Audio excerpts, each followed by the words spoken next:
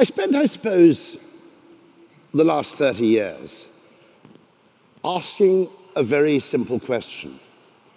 Why is it that governments, businesses even, spend so much time trying to improve the world objectively and so little time trying to improve the world psychologically?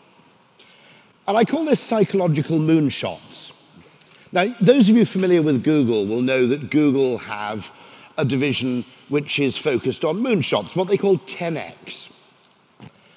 And they're right, I think, in their fundamental insight, which is if you can make something 10 times faster, 10 times cheaper, 10 times better, that's a game changer. You know, a lot of the improvements in the world are simply incremental. They don't really achieve that much traction. But if you can make something 10 times better, everything changes. If we started to formulate and categorize marketing insights, we might have known things like that.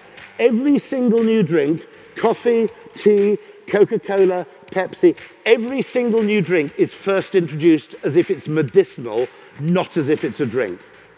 Okay? That's how you get people to drink new things.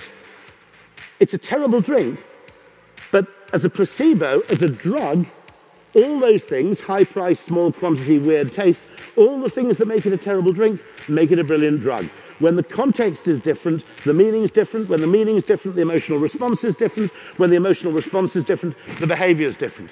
If we can understand this just 20% better, and we can understand this fundamental point that actually let's not always start with what makes sense and proceed from there. Let's start with an imaginative possibility and work backwards.